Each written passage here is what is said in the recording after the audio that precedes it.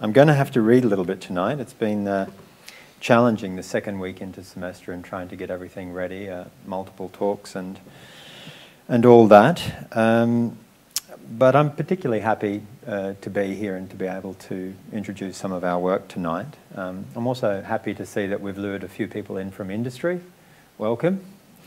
And I'm going to speak for around about 40 minutes, but there'll be a lot of slides. So I hope you find that interesting. And I'm going to use my time to talk about some of our research projects, the history of prefabrication, and to introduce some of the findings and challenges from our research projects. But before I go too much further, I'd just like to acknowledge the research team that I work with, who are not here tonight, but who have produced some of the work that you'll see. Also, before I get going, I might just expand a little bit on Leanne's introduction and say that I joined the University of Sydney only in January this year, and although I came from Queensland, the University of Queensland, which explains a lot of the partnerships you'll see in our industry projects, I spent the bulk of my adult life in Germany, in Berlin to be specific. And this actually has some bearing on the kind of work that I do.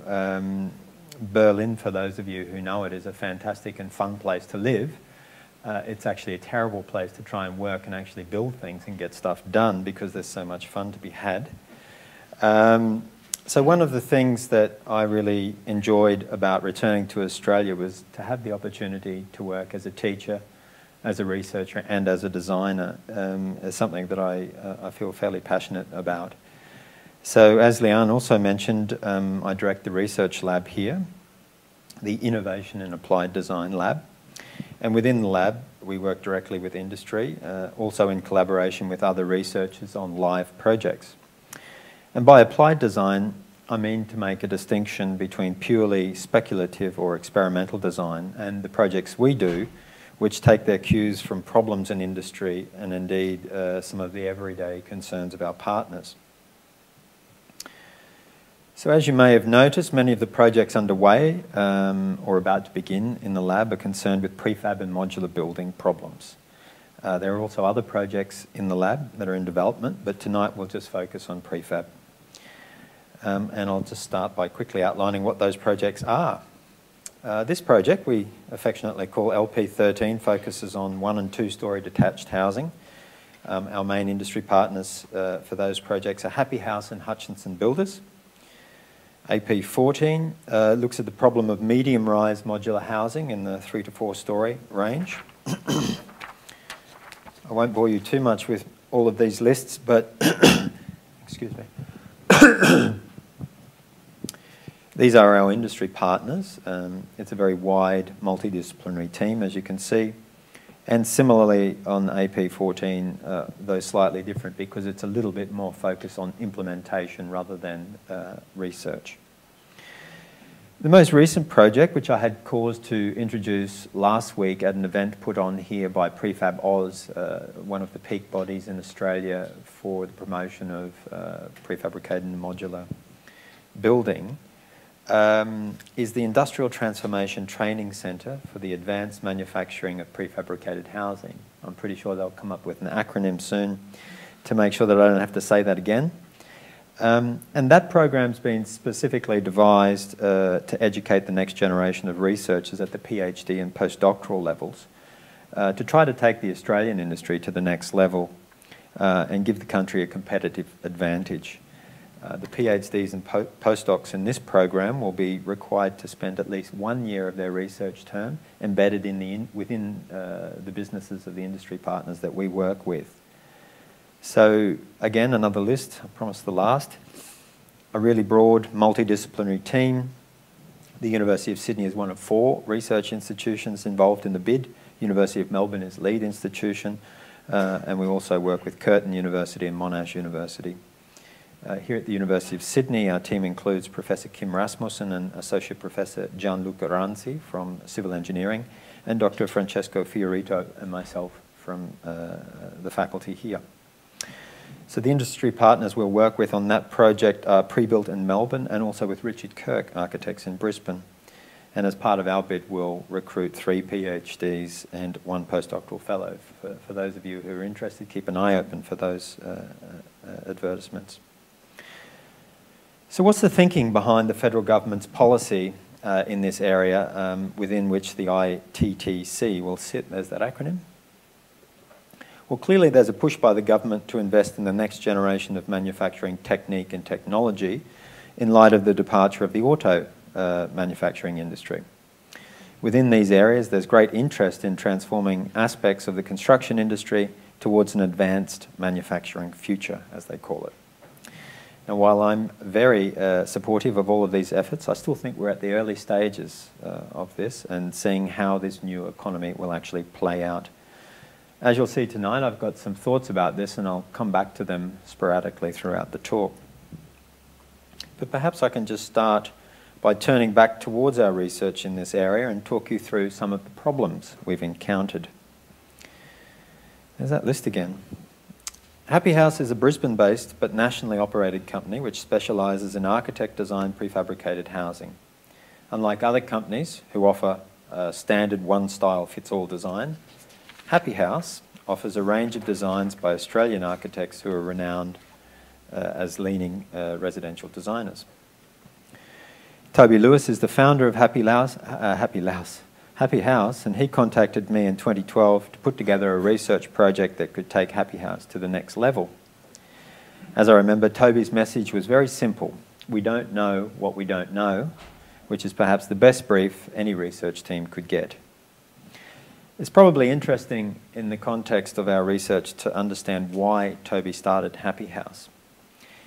He had tried to build his own home, and as a property developer, even Toby wasn't immune to the problems that all professions trying to build new houses or extensions in Australia face. The budget blew out, it took 18 months to get planning approvals, there were problems on site, etc., etc. Coincidentally, in 2012, I was building too, or at least trying to. This is not the building. I was in the midst of completing a large house extension in Brisbane. I had had the same problems, budget blowout, time delays, variations galore, builder gone AWOL, and me holding the can with the client, which, and you guessed it, was my mother-in-law. So I had to do that one, I'm afraid. All through this experience, there was an idea running through my mind, and I think it's an idea that's gone through Toby's mind and many other people that are involved in this industry, and that is that there must be a better way to do this. Who can afford the risks associated with building these days, and indeed who can afford to build houses at all? In Brisbane, many architect design houses and extensions are well over $3,000 per square metre, and I've heard in inner city Sydney it's at least double that. At some point, the shocking realisation as an architect sets in that you'll never be able to live in an architect design house. That's a sad day. Perhaps.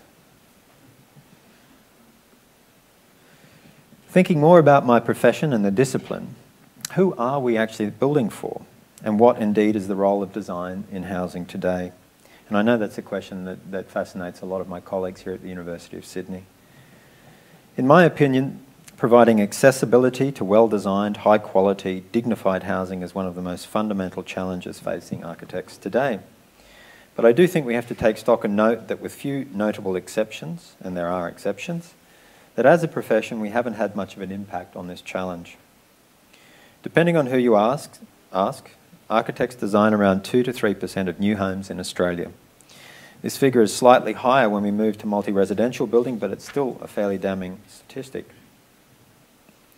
Happy House sits between these poles, and it's the company's objective not to match quality and price of existing suburban volume housing, but to provide an alternative with improved quality at a comparable price point.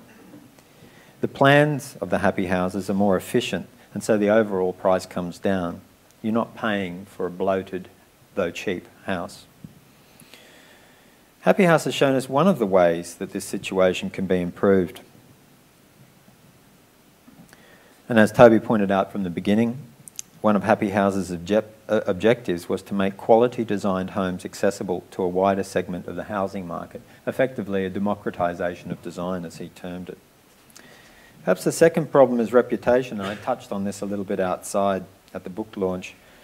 Prefab is historically associated with temporary, low-quality, serial and identical buildings, and mainly because of its use in schools, hospitals, military and mining accommodation, as you saw outside. Now, Happy House have obviously tried to combat this by using striking designs, and this is a success that was confirmed in the survey data we collected at the beginning of the project, which demonstrated that there was a high quality and a variety of style and high customer satisfaction. The housing construction industry is another problem because it's very resistant to change. So how to innovate when the building block of an Australian industry, and I use this term with tongue-in-cheek, guys in utes who have incredibly low overheads and are incredibly flexible into the bargain. So as you've seen, there's broad faith from the government that transforming the construction industry towards a manufacturing industry will hold great benefits for the industry itself and end users alike. So moving back again to our research project, I thought it'd be useful to point out the way that we do the research. As you've seen, we have a very, very broad team. And with all of the professions involved in this project, we've got the potential to not only research and develop new design solutions, but also to build new housing prototypes. So the research obviously has to be broad too, and you learn very quickly that you can't do this research on your own. It is indeed a team sport, and to find the answers that we need to look at a range of areas and cast the net widely. And obviously the goal, as demonstrated in that diagram up on the screen, is to lead towards an integration and optimization of all of those areas. So in the spirit of going backwards and deeper into the research, I'd now like to focus on some of the things we've learned. As a term, prefabrication has become a topic for closer scrutiny in recent times. As I mentioned, rightly or wrongly, it's the dongers and demountables that have come to characterise prefab housing and building in Australia. But this is changing, as I've shown. But the problems with the terminology in this area also arise because of the ubiquity of prefab in 20th century architecture culture. In an article from 2013, a colleague, Chris Knapp, provocatively called for an end of prefabrication, largely because he felt, and I quote, "There's not another word in the current lexicon of architecture that more erroneously asserts positive change," end quote. But Knapp's not alone in thinking that the problems that have coalesced around prefabrication have done so because of problems of its definition, and indeed the hubris associated with architect-led forays in the field. Where it is, or once was, common to refer to buildings assembled off-site as prefabricated, this definition does not take into account that in contemporary building, the overwhelming majority of building components are fabricated off-site and merely assembled in situ. A large portion of the Australian housing construction has been and continues to be an industry of assembly, and not an artisan, craft-based industry of bespoke, climatically and regionally adapted building. A fitting historical example of this phenomenon is the Queenslander, which was developed as a kit of parts by the coastal sawmills and sold by catalogue order and transported around the state by ship or rail and used indiscriminately in arid, tropical, subtropical and temperate climates. So in this same manner, the Australian contemporary project home industry could equally be regarded as an industry heavily reliant on prefabrication. So there are a variety of terms that have emerged over recent years, over the past century indeed, to explain the differences and the confusion around prefabrication. Modular systems, kit or packaged homes tend to point to the flexible nature of prefabrication. Off-site or indoor construction refers to how and where the components are made. Pre-made and pre-built are simple synonyms for prefabrication. Portable, mobile and transportable housing highlight the movable nature of these buildings. And finally, manufactured, factory-built and mass-produced are all references to the scale and level of industrialisation involved. Now, while these terms might be useful as descriptors, they are perhaps less useful in understanding the nature of the problems and the historical barriers faced by prefabricated housing. The ever-growing list of terms and concepts focus on the differences in technique, but not on the commonalities of intention. In essence, they all strive to deliver the core advantages of prefabrication, which have, in fact, changed very little over the past 2 centuries. These are geared around achieving benefits in cost, time and quality, and offering particular solutions for remote or problematic sites where materials or skills are in short supply. These simple benefits offered by prefabrication explain the early interest in prefabricated housing solutions in the colonial period, equally for mining accommodation both in the 19th and 21st centuries and its attendant dongas. And as Colin Davies has pointed out in his excellent book, The Prefabricated Home of 2005, in the hands of architects, the fundamental conditions which have made prefabrication of interest are often overlooked. And debates around terminology, I think, have served as a distraction. So when we come to the area of prefab and modular construction, I think one of the most fundamental things we had to learn in our research group was that prefabrication is not new. Now this sounds clearly very simple, but there is a ubiquity associated with prefabrication in architectural culture, and there is a strong cyclical interest in the area. And I guess what's curious here is that there's a kind of amnesia at play and a real lack of historical knowledge about what happened last time. In working in the area over the past few years, I've found that many companies have very little or no knowledge of previous attempts to industrialise building through prefabricated and modular construction methodologies, at least beyond living memory. So just to make a little game of it, here's a quote from a well-known architect describing a problem of housing. See if you can guess from when. The reason for the malaise in housing is the fact that the public is always at a disadvantage, whether it builds with an entrepreneur or with an architect. The entrepreneur is justly avoided by many because he unscrupulously hurries projects through in order to save costs, and because he does damage to his client by saving materials and wages in order to increase his own profit. The architect, on the other hand, who provides designs, is only interested in raising the cost of a job, since final cost determines his fee, and that's the CPD component for tonight taken care of. In both cases, the client is the sufferer. His ideal is the artist-architect who sacrifices all to aesthetic aims and thereby does economic damage to himself. Pardon the gendered language. 1946. Well done, 1909. That was Walter Gropius, and I think it might be difficult to find a more succinct definition of the problem. Gropius made these observations in a pitch to Emil Rathenau, the president of the German industrial giant AEG, as part of a proposal for a new version of industrialised housing that was based on flexible standardisation. And of the company, Gropius wrote, the new company intends to offer its clients not only inexpensive, well-built and practical houses, and in addition, a guarantee of good taste, but also to take into consideration individual wishes without sacrificing them to the principle of industrial consistency. Now, not that you probably need it. Here's another quote closer to our time and to our place. If the housing industry were to embrace modern factory methods with even half the enthusiasm of the car industry, in no time it would be producing standardised components or space enclosures of some kind which could be assembled in various ways to suit the needs of each buyer. Gradually, the family itself would become the designer of its own pattern of standardised units, changing them about if necessary as the pattern of the family life developed. 1946? 1960, that was Robin Boyd.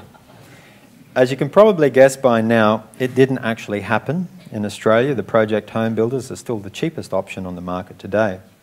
To the casual observer, most of the mainstream housing industry has little regard for architect-designed houses or highly industrialised processes. Now, as everyone here will know, at least from within this building, there's a lot of excitement at the moment around the potential in the intersection between computational design tools and digital and automated fabrication technologies, which undoubtedly will ultimately have a huge impact on the way we think about design and building in the future. The younger generation of designers and researchers is already steeped in this technology and the promise it holds, but with my historian glasses on for just a little bit longer, I have to admit that I'm more than a little bit suspicious about some of the technologically inspired enthusiasms in this book among others. So mass customization is the buzzword here, and I'd like to get into this a little deeper with recourse to some slides provided to me by Duncan Maxwell. Historically, the more prefabrication there is, the less design flexibility there is. And here's the promise in the follow-up slide of what mass customization should be able to deliver. More prefabrication and the benefits it brings, but with more design flexibility. This mood, as it were, around the promise of mass customization is perhaps best summed up by Alastair Parvin in talking about his clever WikiHouse project in a TED talk in 2013. I'm just going to play a little movie. A 3D printer that was open source, the parts for which could be made on another 3D printer. Or the same idea here, which is for a CNC machine, which is like a large printer that can cut sheets of plywood.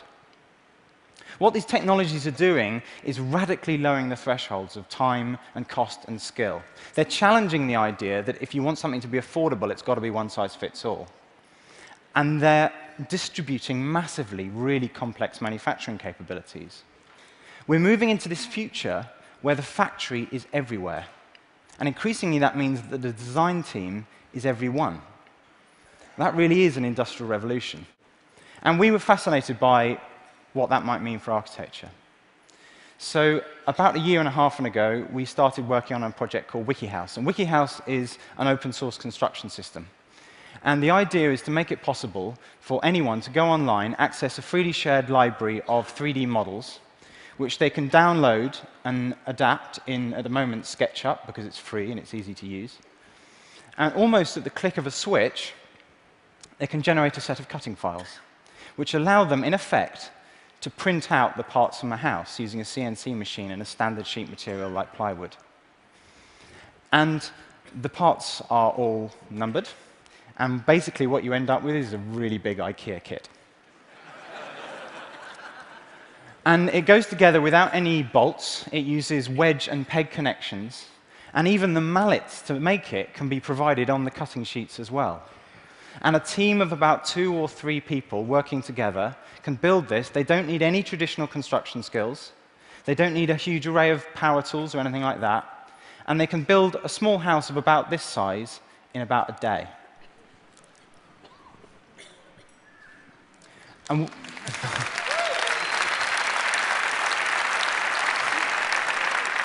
so, what do we learn? The factory is everywhere. Everyone is a designer. This will revolutionize design, making architecture accessible to the 99%, and you can even make the mallet out of the same sheet. Parvin's not wrong to think that there is a revolution afoot. And while I think the project that he does is very laudable, and it's refreshing to hear an architect today talk on the world stage about accessibility, equity, and compassion, yet as we've seen, Alastair's not alone in thinking that technology and industry, married with the capacity of designers, will solve the entrenched problems of housing. Clearly, Parvin's claim echo those of Boyd some 55 years ago, and Gropius's ideas from a further 51 years before that. These ideas are not new. They are not tied to a particular technology or technique, but they do have the quality of a kind of recurring dream, a promised land for architecture. Prefabrication in the hands of architects is prone to hubris, and often taken up as a rhetorical or ideological position. Prefabrication, I believe, is a means to an end, but in some cases you could be forgiven for thinking that prefabrication is an end in and of itself. And this is wrong thinking, in my view, where ends and means are freely reversed, and it's a problem I'll return to again later. So in our research projects, I emphasize that we need to move beyond this and to approach these problems with a fuller awareness not only of the past, but also of the present. As I mentioned, prefab housing is something of a promised land in architecture. Every generation approaches the problems anew, but with a kind of amnesia.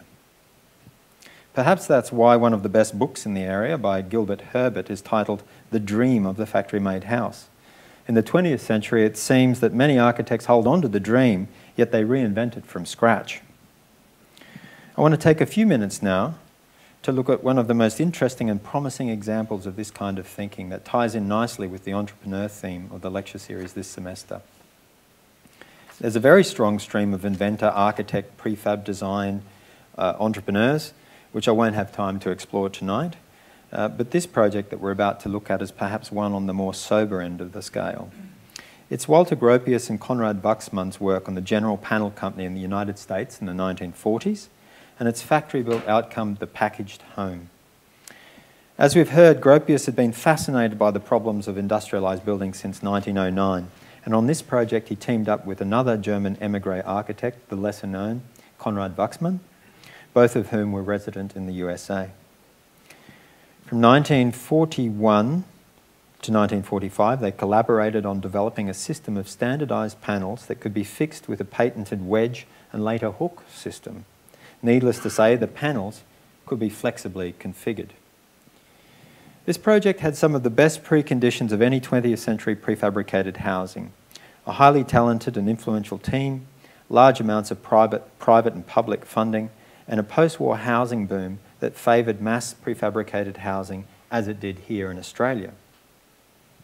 Yet this project ultimately came to nothing, and the question needs to be asked, why? They had great design, excellent team, money, and market. Well, if you can understand this diagram, then you'll know why. But over the next minute or so, hopefully we can unpack some of this. Ultimately, Herbert finds that the packaged home did not fail for any one reason, but many reasons, and often reasons compounded.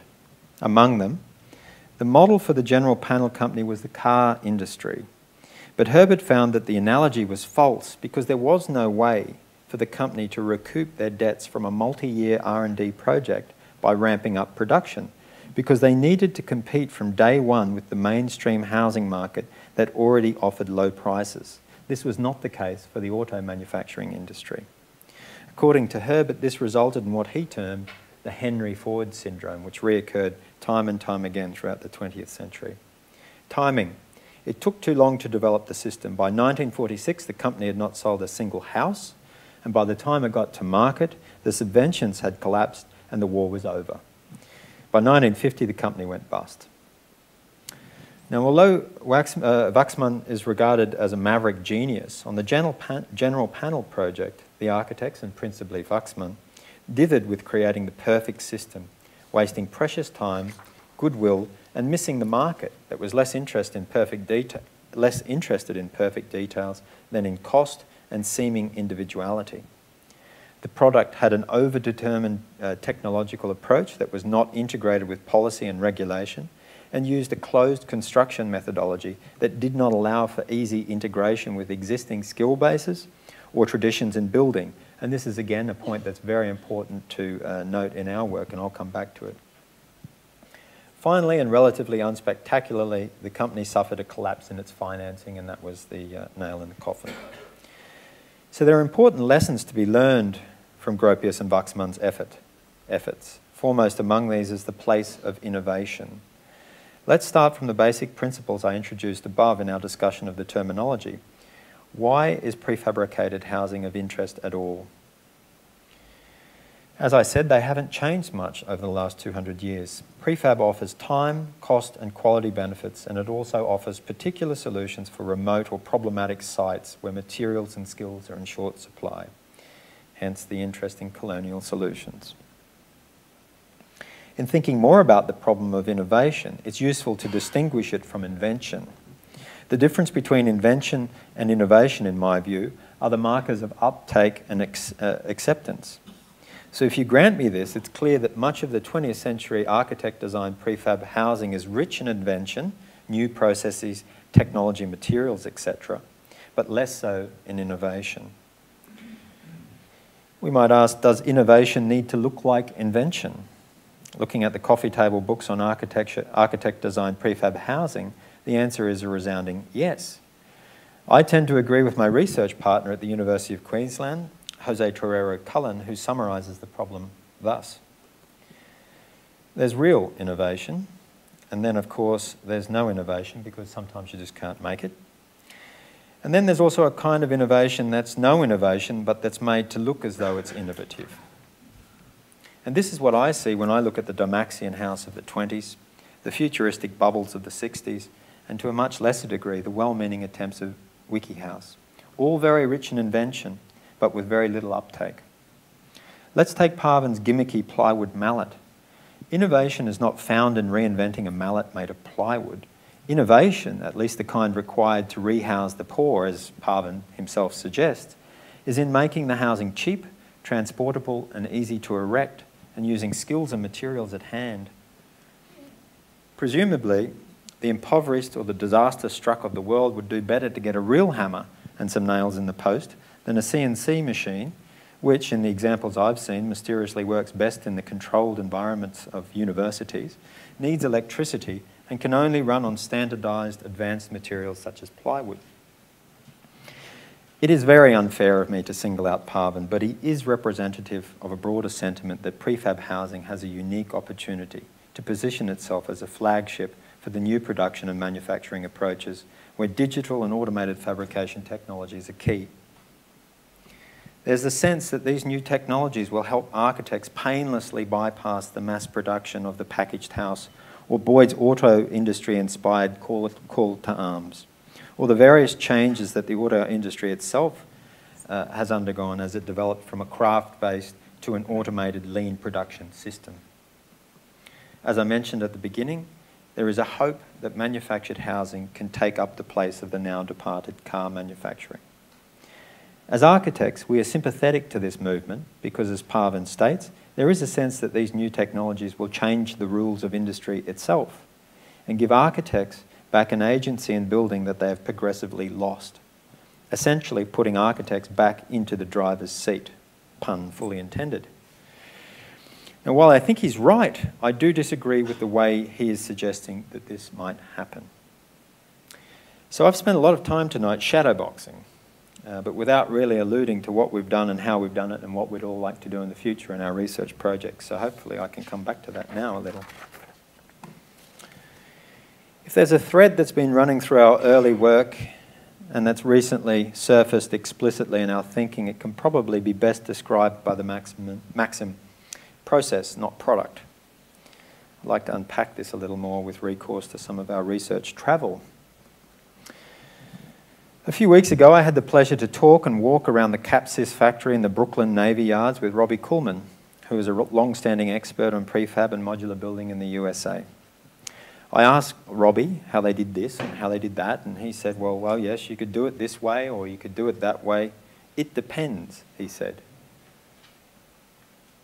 Last year at this time, Marty Bignell and myself took part in a study tour of Japan's leading prefab housing manufacturers. I could gladly give a whole lecture talking about the lessons we learned there, but I'll just focus on one aspect of the construction methodologies. Broadly speaking, there are two approaches in Japanese prefab: volumetric solutions, which are shipped as modules like these ones, and a componentized or flat pack solution. As we noticed at the time, there was really no readily apparent causality between the chosen methodology and the final outcome. One has to go deeper to find out what the decision-making process is. One company will do a flat pack, one company will do a volumetric. The same company will do a flat pack or volumetric. And the same company might decide to use steel frames, but they'll also use timber if the market demands it. Recently, Marty started to get interested in this loose fit problem, and he started to dig a little deeper into this in his PhD. But together, Robbie's "it depends" and Marty's "loose fit" are both key insights into the area that we are researching in prefab and modular, or industrialised building, one might say more generally.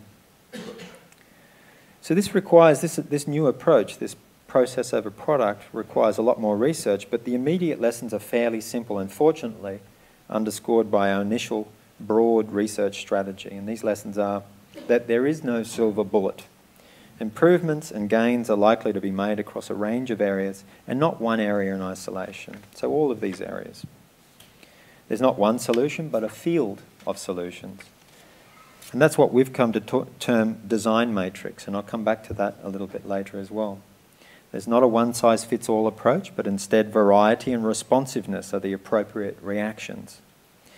And while the product is important, it's only a snapshot of a wider process that underpins it, This process, we have learned, is dynamic, highly dependent, and constantly evolving, even if that change is slow and incremental. And finally, as I pointed out earlier, prefab is a means and not an end. There will be times when it makes sense, and there will be other times when it makes no sense. But it's the ends part of that equation which is the important part. So let's just take a little step to the side and illustrate a little bit more what I mean. If you look at the fashionable magazines, you'll see that they are all about the product, a kind of fetishized product that actually ends up having no bearing on the reasons prefab was pursued in the first place. Like these amazing houses which you could never afford, and there's no ostensible reason about why they should have ever been prefabricated, except that one could say they've been prefabricated.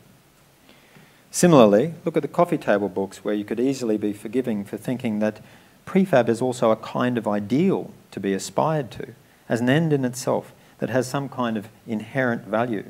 Again, wrong thinking in my view. A friend told me of an ancient Chinese saying which springs to mind in this context, and I hope I've got this right.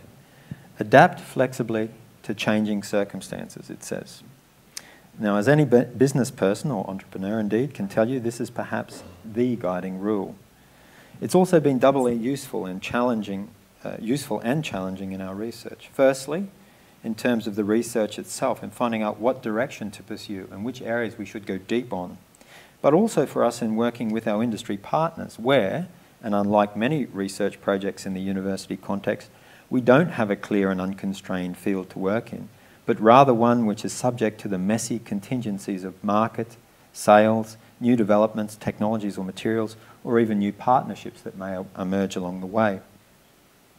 So I'd now like to take another pass at this process versus product problem at a little closer range.